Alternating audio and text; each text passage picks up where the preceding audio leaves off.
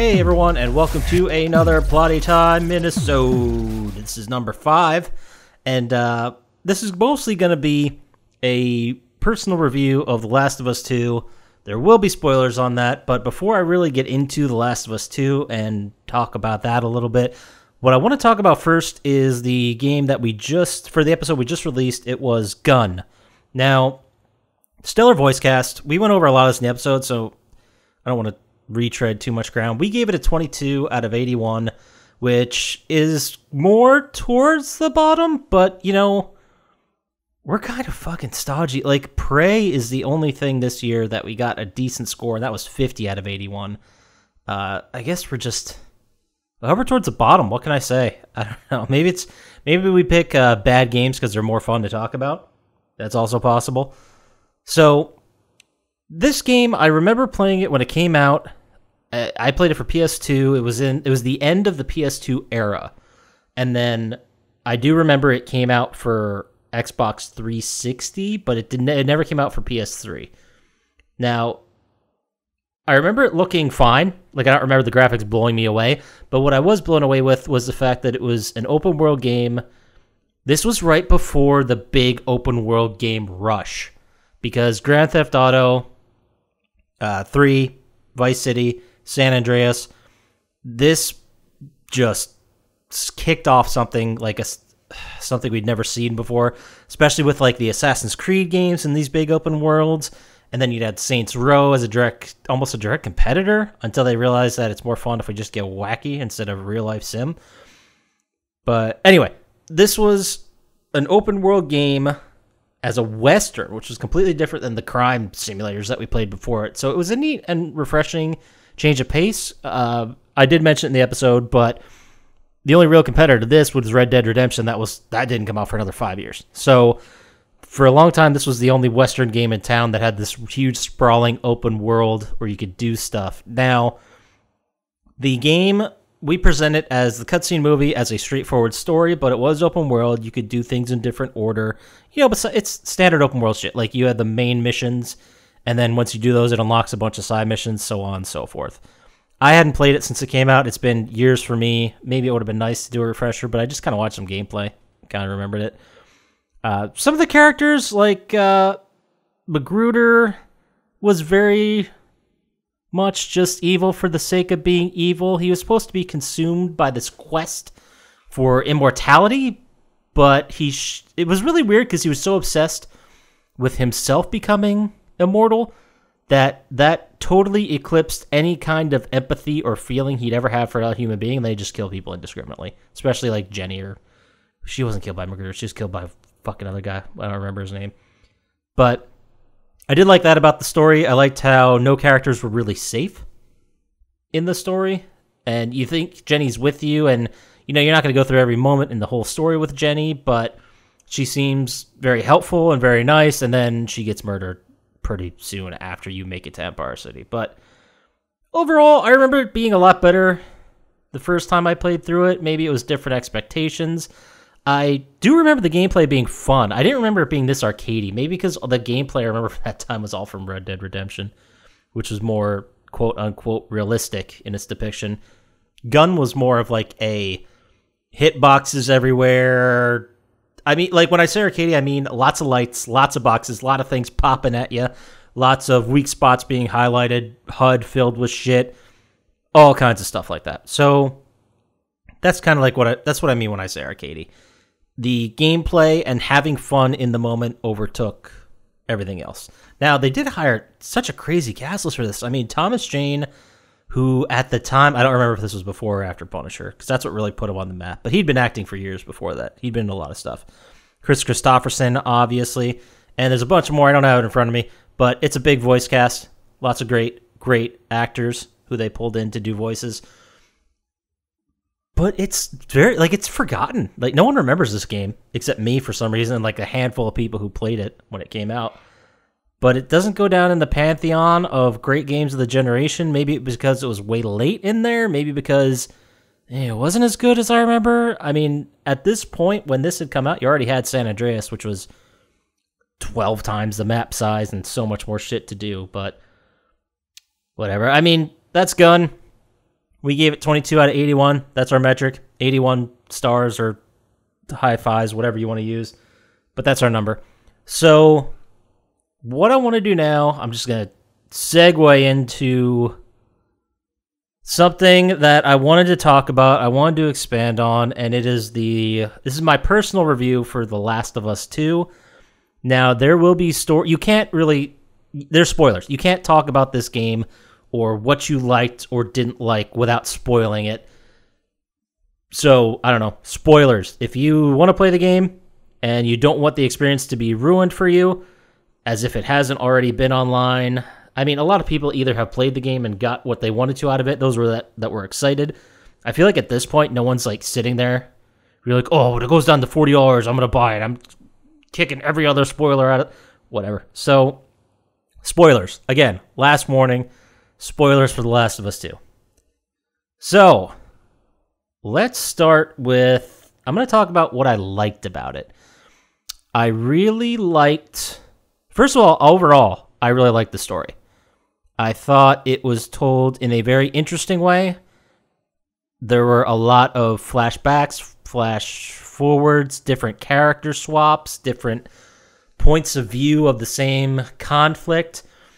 Basically, to give you a quick rundown, you are playing as Ellie for a lot of the game, and then you're playing as Abby for a lot of the game. Now, these are two people on different sides of the conflict. It's later revealed that Abby was the daughter of one of the daughters that Joel killed at the end of The Last of Us 1. The one of the doctors that was going to, or at least make a good effort to save humanity, but it would have killed Ellie. And then Joel loses his mind and murders everyone. So, a lot of us, we talked about it in the podcast, the three of us played it, and all of us have the same opinion that Joel's a piece of shit. And I hate him. Like, I hate Joel. I hate his guts. I was glad to see him die, which I know is not a popular opinion in this game, which very much confuses me. Because while you do play as him, and you develop this fraternal bond with... Is fraternal the word I'm looking for? Fatherly bond with Ellie. She is a human being that Joel was set to protect, get her to the Fireflies so that they could use her to make a vaccine. She's immune to the virus. She's the only person that they ever found that was immune. And at the end of the first game, Joel kills all the doctors and scientists because synthesizing or creating the cure would have killed Ellie. So in Joel's mind, he's like, this can't happen, so he murders everybody. He kills fucking everybody just to save Ellie so she doesn't die, which was supremely selfish in so many ways. Joel's a piece of shit. Fuck him. And then at the end of the game, there's this big open... the end of The Last of Us 1, Ellie asks him, like, hey, are you telling me... Basically, I'm paraphrasing, but she's like, are you telling me the truth? And he's like, yep, absolutely. And she looks at him. It was a great final sequence for a game because she looks at him and she basically says, okay, but you could see the doubt. Like, you could see something's off. You could see that the truth of the situation was going to be a big part of Last of Us 2. Now, in The Last of Us 2, as the game goes on, it is revealed that Ellie knew about the truth of what happened before the events of The Last of Us 2 even start. Now, they hold that from us. There's a conflict at the beginning of the game, and it's very awkward, and Joel and Ellie aren't really friends or really talking much anymore. There's still a connection there, but she's mad at him. He feels weird about the whole thing, and you think... For most of the story, you're led to believe that he overstepped his bounds. Like, he acted like her dad. And Ellie at this point's in her 20s, right? Like, early 20s. So, it might be just him being like, or Ellie being like, I'm not a kid, leave me alone. But later we find out it's because she knew the truth. That Joel murdered a lot of innocent people to save her life. And she's racked with this guilt. Now... This is the part I don't really understand about the story. Maybe I can talk through it. Maybe it'll help. I don't know. But in the story, very early, very in the beginning, and it was leaked online, there is this group of kids that come to Jackson, Wyoming, where Ellie and everyone was holed up, and they get Joel and they murder him. Like, straight up murder him. This was Abby who did it, and she did it very relentlessly. The violence in this game is too fucking real. Like, it's brutal. But Abby and all her friends are around, or 5 of their friends are around, while Abby kills Joel with a golf club. It's really gross. Abby gets her revenge. And in that room, while this was happening, Ellie saw it before she was knocked out. And Tommy was also there. He was incapacitated as well while Joel was killed. And then this group of people that will later play the game as, they left Ellie and Tommy to live because in their minds, Tommy and Ellie, they didn't do anything. I don't know if they put together that Ellie was the girl who Joel murdered all the people for. It doesn't really matter, I guess. But Joel killed killed her father. She got her revenge. And in their mind, that was the end of it. So these people go back to Seattle where they live. So this is the part I don't like. This is Ellie saying, I'm going to go kill them and get revenge for Joel. And Tommy saying, I really want to go. Or he's basically like trying to make up excuses not to go. Because he has a wife, and I don't know if he has a kid. I don't think he has a kid. But he has a relationship with this woman, and she doesn't like the fact that he's going to, travel through this fucking post-apocalyptic wasteland filled with these zombie mushroom head people to go and get revenge on Joel. She doesn't think that that's a great idea, because he'll probably die. So then there becomes a point where Ellie wakes up, Tommy's gone, he went to do it by himself. Ellie follows with her friend. What's her friend's name? Dina? I'm pretty sure it's Dina. Yeah. So Dina and Ellie go. They're romantically linked, the two of those. Not that that matters at all. But you then play the game in other sequences as Abby. And Abby is, I guess, a soldier for this group in Seattle. Fuck, I forget what they call themselves. But it was after Fedra, which was the federal government, basically stepped in during the apocalypse scenario in the very beginning. You also see them in Boston, and the Fireflies were the resistance group to them. This was in the beginning of The Last of Us 1. So Fedra fell apart, and then this is the splinter group that came up after. They are in Seattle. They are locked in a territorial dispute or a fight with people that they call the Scars. They're only ever called the Scars because we're playing from Abby's perspective. Eventually, they're called the Seraphites, and one of the kids, there's a whole side story. Like, Abby's path is basically, she hates these Scars, tries to kill the Scars, but then as she is running, she finds these two people that were Scars. Basically, the youngest of the two was shaved their head. They weren't allowed to do that. They were going to get killed by the Scars, and they ran. So Abby basically ran into them and saved them. So that was the whole scenario. Maybe they were both kidnapped at the same time. It was bad. So these are two basically Seraphites who decided to leave that world. They just wanted to go start something else in their own. Abby and her friends get whispers of a Firefly encampment. Because they had previously been Fireflies. They got the idea of encampment. They were going to go there and do it. Anyway, what did I like about this story? I've just been explaining the story, I guess. Whatever. What I like. I liked the shifting perspectives. I thought this did a great job of showing essentially both sides of a conflict. How it's not that easy to just kill and be like, all right, it's all over. No, you're creating enemies. The second you kill one person, you're creating 5 enemies. Like, I thought that was an interesting perspective. Especially because in that scene, when she killed Joel, her friends were going to murder Ellie and they were going to murder Tommy. And they said, no, they had nothing to do with this. Let them live. And they're like, we should not leave any loose ends. And they're absolutely right. They should have fucking killed Ellie and fucking killed Tommy. And that would have been the end of the game, which I guess would have been a bummer. But anyway, Abby's going through this whole world. She and all her friends, all the ones that were there, all get murdered by Ellie. And Abby thought the whole thing was over and done. And then she gets thrust into Ellie's quest for revenge. They confront, you actually boss fight Ellie as Abby, which is strange. That was a strange moment. And Abby beats the shit out of Ellie and says, go home, we're done. She was about to kill her until the seraph she helped said, no, don't do that. This is not worth it. So she let you live again for the second time. You go on your way. What I loved about the story was that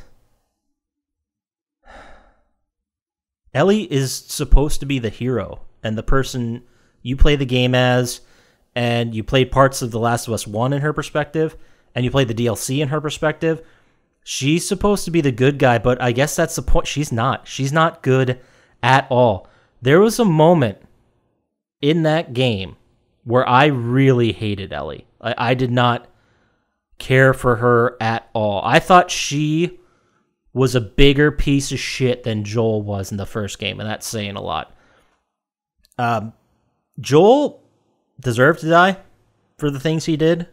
I mean, he probably deserved to die for the things he did before the events of The Last of Us 1. I mean, you don't get that far without, making some enemies. But I love the shifting perspectives and the creating empathy for all sides. I ended up, because the first part of the game, Abby's the villain, but I never really saw her as that. I saw her as the victim the entire time, it was very interesting the way it was told. If this was told as you can go online, look at the cutscene movies, this thing's like 10 hours long. This is a season of a TV show. It's not a movie, which I thought was pretty, there's a bunch of ups and downs. But overall, I thought the story was great. I thought it was told in a great way. I thought it did a great job of creating sympathy, empathy, and also anger for characters on all sides. And it made me care about almost everyone in the story. The people I didn't care about and wanted to die were actually supposed to be the good guys. Crazy. But so I thought that was great. What I did not like about it, the game in general, I mean, the combat and the crafting system were fine. They were no different than The Last of Us 1. It was essentially arenas. My favorite example is the Batman, the Arkham Asylum or Arkham Knight games, where you get into a story mission or an enclosed space, and then you get thrust into a room, and there's 10 guys in there, and you gotta slowly take them out and repel and kill them or whatever. That's every single part of this game. There were so many sections where you get in and you see 10 people walking around. You have to slowly take them out. Maybe they're the mushroom head, the infected. Maybe they're human beings with dogs. It doesn't matter.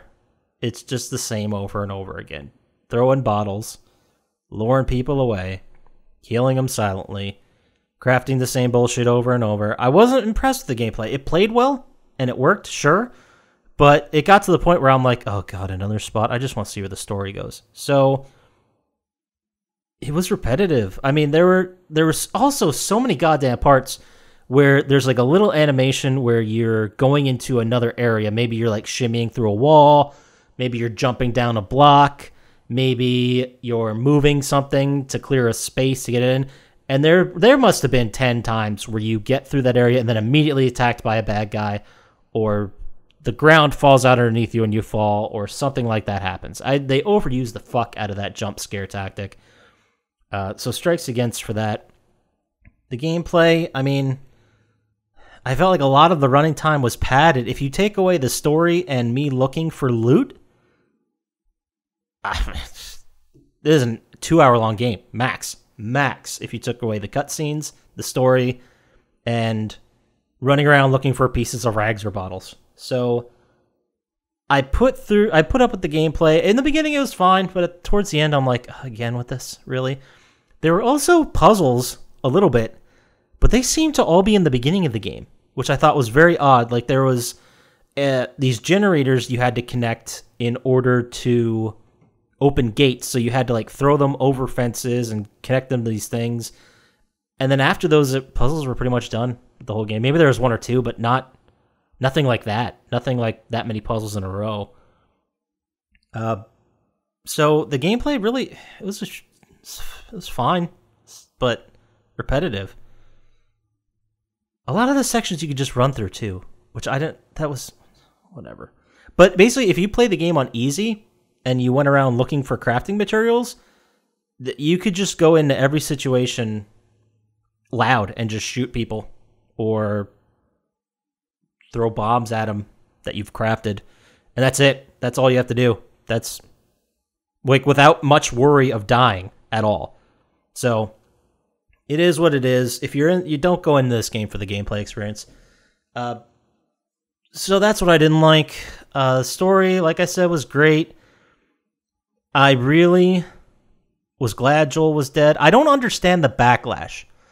I'll leave you guys with this part.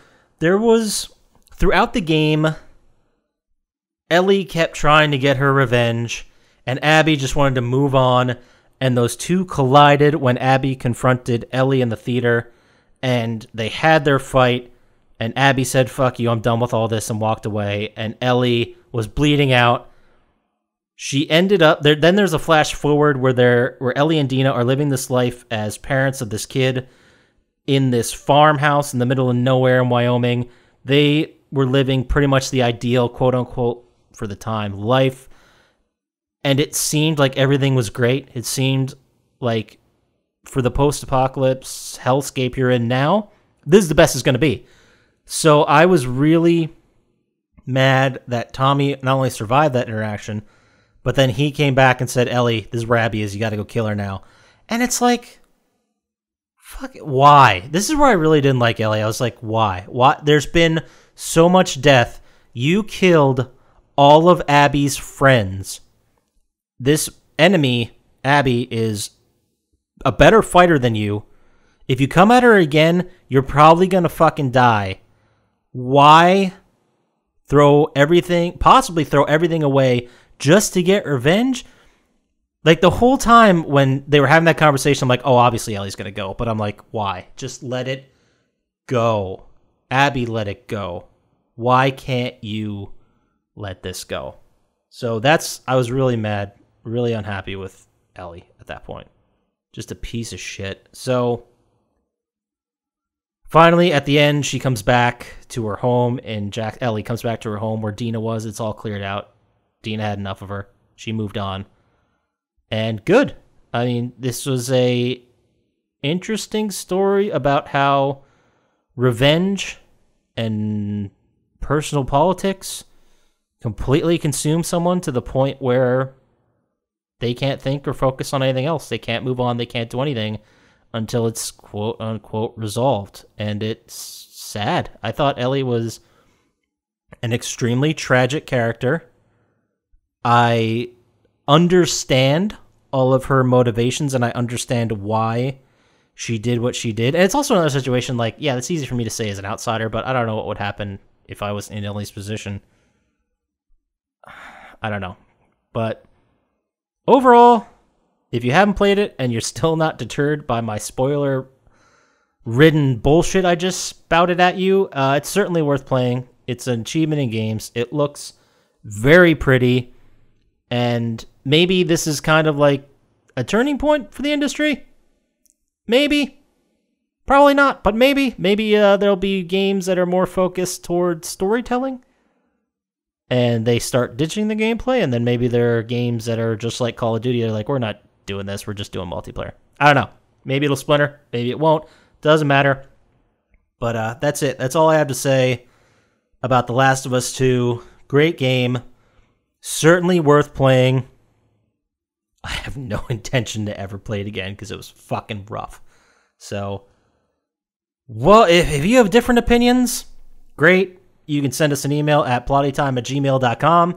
You can hit us up on the socials and tell us why I was 100% right or why I'm an idiot. I don't really... Go ahead. Sure, why not? And if you'd like, go head over to our YouTube channel, Plotty Time, and you can listen to all of our episodes while you stare at our logo. Like I said, helps you get around those work filters, so go check it out. So that does it for this minisode. Also, if you're into these minisodes, let us know. If you hate them, let me know. I don't know if I'll keep doing them. People seem indifferent, so I don't know. I guess I'll just keep adding some more content for you. Next time, I'm going to have the first in a series of minisodes, and it's a little bit special. You'll see next week. So take care, be safe, play some games. Talk to you later.